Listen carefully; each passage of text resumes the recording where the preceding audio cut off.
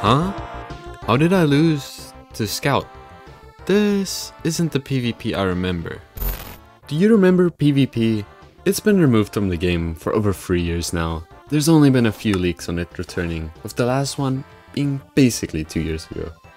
So putting the matter of if it's coming back aside for now, why did it fail in the first place?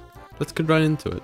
But before that, consider subscribing. That intro took 15 hours of my life. Thanks, enjoy the video. So problem number 1 is the most well-known one. Lack of players.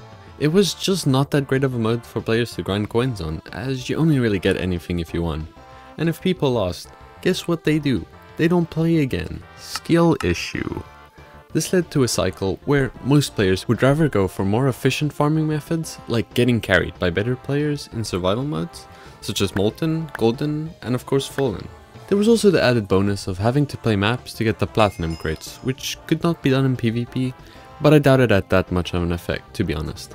Personally, I think one of the factors was also TDS's player base.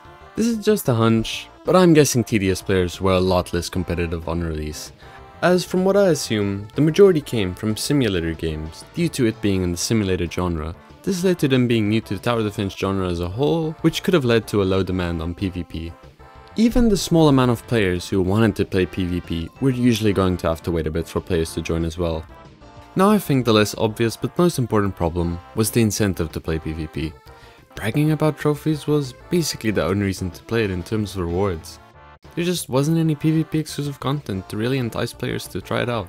Tower battles meanwhile had Golden Scout and Golden Commando, which were awarded upon reaching 150 and 250 trophies respectively, so those interested in PvP could have also been more interested in playing tower battles when looking to play PvP.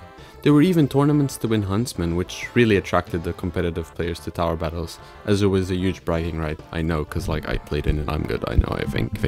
There was also the issue of unbalanced teams, and by this I mean it in two ways. Firstly, you were not matched against people your own level, as matchmaking did not exist at the time, making it quite unenjoyable for new players to try, as you were basically guaranteed to lose. Like, what do you do? Now, the other one is that you could literally have uneven teams with a 1v4 being possible, making odds of winning basically impossible, unless you were an admin or something, which would be kinda funny, but yeah. There was also the problem of ult farming. Since TDS did not have matchmaking at the time, people would just get ults and farm coins effortlessly. Okay, so basically, it sucked. How would the developers fix it though? Well, they've already fixed ult farming if they make it a matchmaking exclusive mode, so that's already a good implementation. A less effective, but simple fix could also just be a level requirement for PvP. Now, personally, I find metas boring in PvP.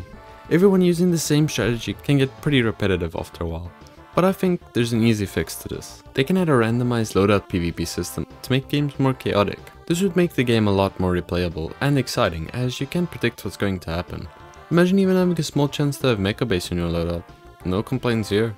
Every game you'd have to strategize on how to use your randomized towers, making you actually use your brain. Whoa. Then the last key to this would be the actual rewards. Now sure, skins would be cool, but what about PvP exclusive rewards that actually make you want to play it, opposed to survival? PvP exclusive towers instantly come to mind, which would be cool, but what about branching out even further to PvP exclusive abilities that give a slight advantage? Imagine a one-timed ability that spawns soldiers on the road to support you, or an ability that sends zombies to the enemy side for free, or maybe even an ability to eliminate an enemy tower? Okay, maybe not that one. There's so much creativity that can be poured into PvP, where you'll never be able to guess how the next game is gonna play out. Now, this is just a theory, but I have a hunch that if TDS is gonna add PvP, it's gonna be on the big update at the end of this year. But hey, what do you think? Consider subscribing and see you on the next one.